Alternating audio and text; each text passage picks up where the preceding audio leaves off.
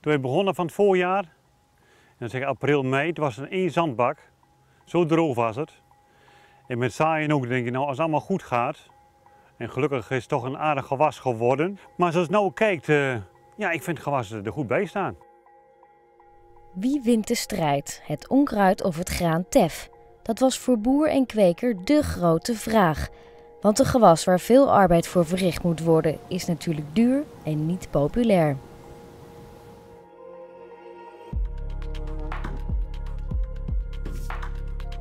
Maar de Teff lijkt het te hebben gewonnen en staat volop in bloei.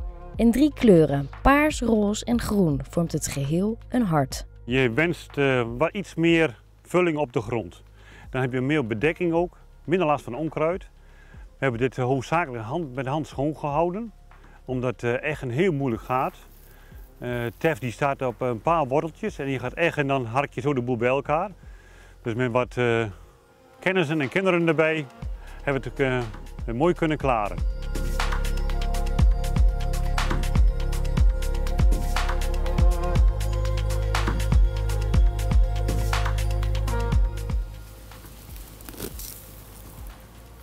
Als je dit van dichtbij bekijkt, dan zie je kleine aardjes in die pluim. En die aardjes, daar zitten zaadjes in. Nou, dit is een ras, dat wordt bruin, dat zaad. Die zaadjes zijn nu nog wit, dus het is nu nog niet rijp. Die wat nu een beetje bruin lijkt, dat is ook nog niet rijp genoeg. Ja, het is nou kijken hoeveel kilo eraf komt. Ik verwacht geen topopbrengst, omdat ik zeg we elk te weinig planten per vierkante meter staan.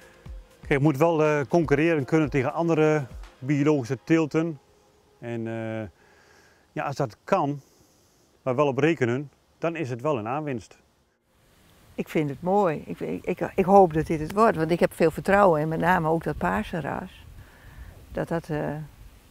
Dat goede dingen kan gaan doen. Het is, als je het in pluim ziet, zulke mooie aren zitten erin, met mooi zaad. En, ja. Dus die opbrengst, hij moet het kunnen doen, dat heeft hij bewezen tijdens de proeven. Ik zie nog niet zitten dat half Drenthe nou gelijk onder de biologische Teff komt. Zo'n vaart zal het niet lopen, maar van enkeling zal het best wel ja, een goede teelt kunnen zijn. Want het is een gewas wat weinig nodig is. Dus het is nou toch weer goddroog en dan staat er goed fris bij.